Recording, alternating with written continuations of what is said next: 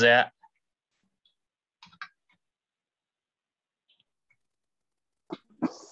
Who is that seconded? Todd. Okay. Is there anybody else has any interest in being chair or any other nominees? Okay, hearing none, then we'll vote. All those in favor of Jeff Gorbel being the chair, say aye. Aye. Aye. Opposed? Hearing none, then I guess I'm elected chair. Next, we need somebody to serve as co-chair. So in case I'm not available for any of the meetings, and somebody else can run the meeting. Anybody interested in being co-chair?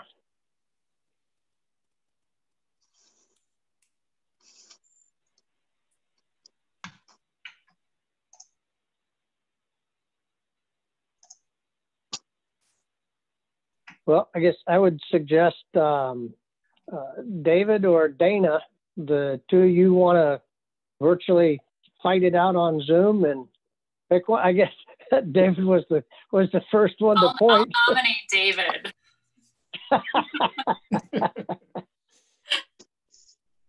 All right. Thanks, So Dana. Dana has nominated David Quisley as co-chair. Is there a second? Second. All right. Anybody else nominations for co-chair?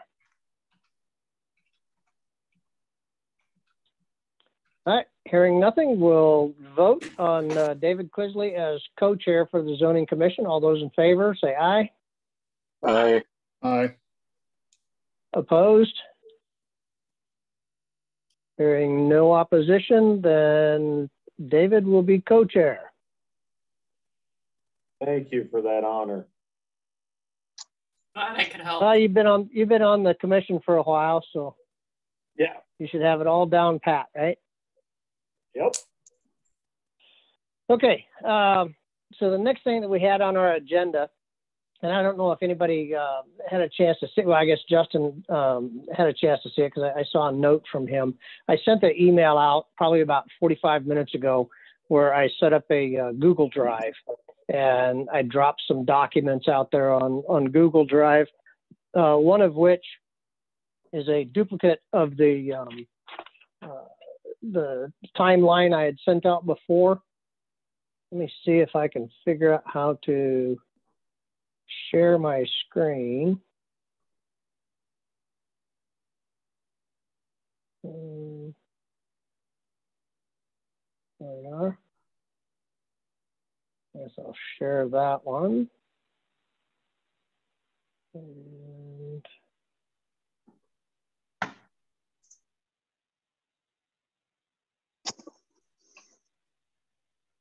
okay, you should see just kind of a blank blue screen right now.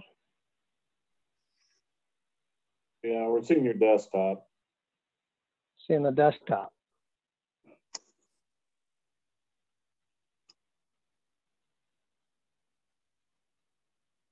Still see the desktop, or do you see another screen? I'm seeing your Excel document. Yep. Okay, perfect. So the Excel document, this is the one I sent out the other day. I guess the first thing I wanted to discuss with everybody is just to verify, well, I should back up.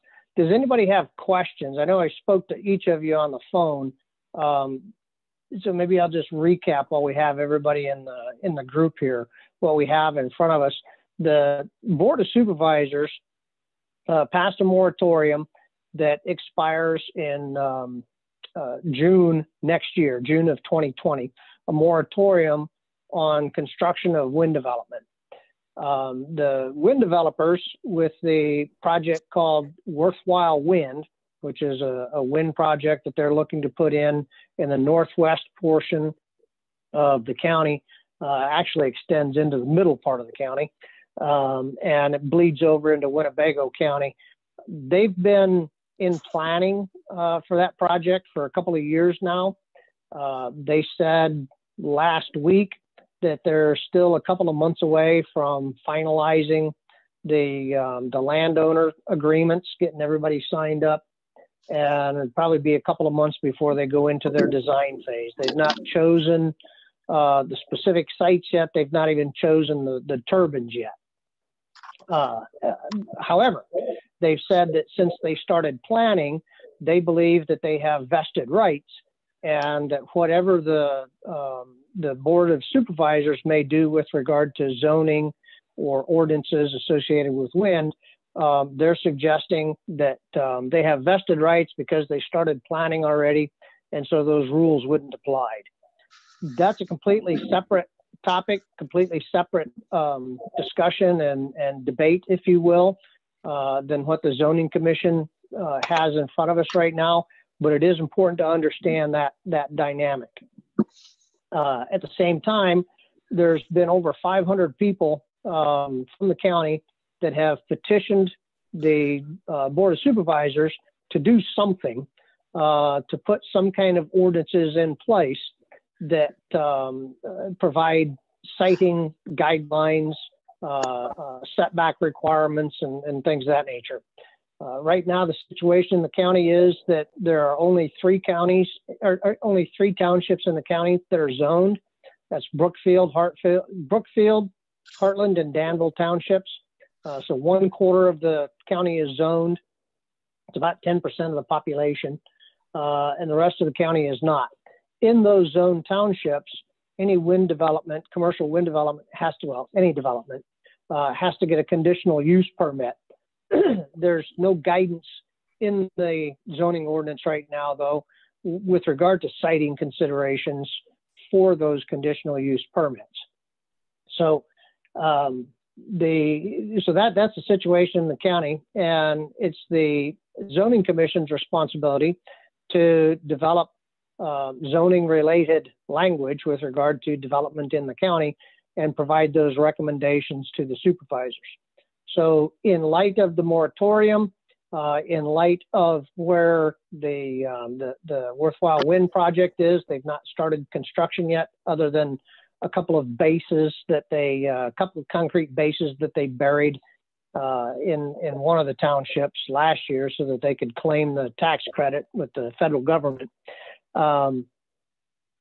And the fact that we've got this huge uproar across the county asking the supervisors to do something, I feel that as a zoning commission, it's pretty imperative that we get together and we put our best efforts forward to research the issues, hear from people. I'd like to make certain that we hear from the Invenergy people, as well as some of the county agencies and some others.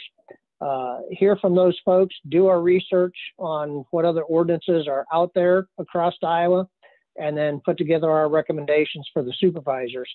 I would like to get that stuff all accomplished sooner rather than later. I believe that if we're diligent at it, we can get it done by June of this year, and then settle the question and move on from there.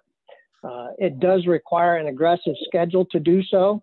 And so the timeline I sent out, I was suggesting that we have weekly meetings in order to accomplish this. And I laid out just a draft of what I thought we could accomplish through that series of weekly meetings. So that as background, does anybody have questions on what it is that we have set out in front of us and what the current situation is? Hey, Jeff, real quick here, Yeah. just so we stay on task, I just want to see if I can get a motion and a second for the approval of the agenda, just to keep our paperwork. Oh, sure. Yep. Yeah, I'm sorry. We should have done that at the beginning. So everybody hopefully saw the agenda that I put out. So if you haven't seen it yet, it is on the Google Drive that I'd sent out. Share, review and agree on the meeting schedule, and then identify next week's agenda and then adjourn. So is there a motion to approve the agenda? David made a motion to approve. Is there a second? I'll second. Dana. And Dana second. Okay, thank you. Okay, so that business taken care of. What are people's thoughts then on a weekly schedule without regard to the things that I had that I put on that draft? Does everybody think they could do a weekly Wednesday evening meeting, zoning commission meeting?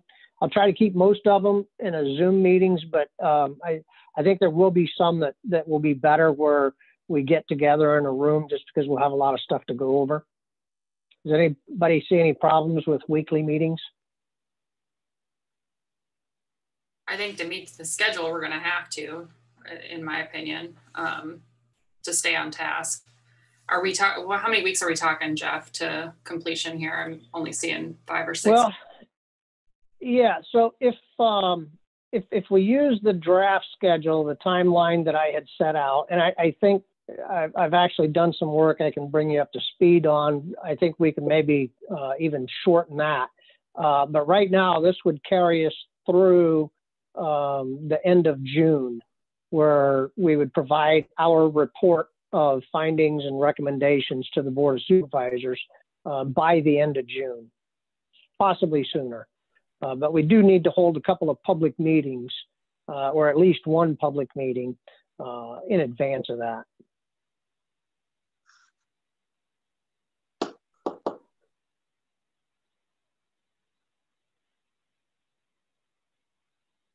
So weekly meetings through the end of June. Anybody have any concerns with that? Jeff, as I stated to you that, you know, with planting, there might be a couple here in the near term I might miss, but if this is my first Zoom, so I don't even know if I'm doing it right, but I might be able to do it from a tractor too. Sure. Well, the audio you can do from anywhere with a cell phone. The only thing you miss is the video. And as I said, I think there may be some opportunity for us to condense that time frame. And so as we talk about that that weekly meeting schedule and identifying next week's agenda, I guess I'd like to talk about those two things in context. Well, I guess first of all, we've agreed that we will go with the weekly Wednesday evening 7 p.m. schedule. I don't think we need to vote on it. There's nobody had indicated that it's not going to work, so that's what we'll do. And I'll publish agendas for those. So with regard to identifying next week's agenda, the first thing that I thought we should do is hear from some invited guests to get some background from people to understand what's important to them. And I don't want to open invited guests to just general public because we'll have a whole public hearing specific for those kinds of things. So what I'd like to do is next week, I could reach out to Invenergy and the Worth County Farm Bureau reps and see if we could get those two to spend 20 minutes or so with us during next week's meeting and give them an opportunity to really tell us what they think is important for us to understand as we're considering these ordinances.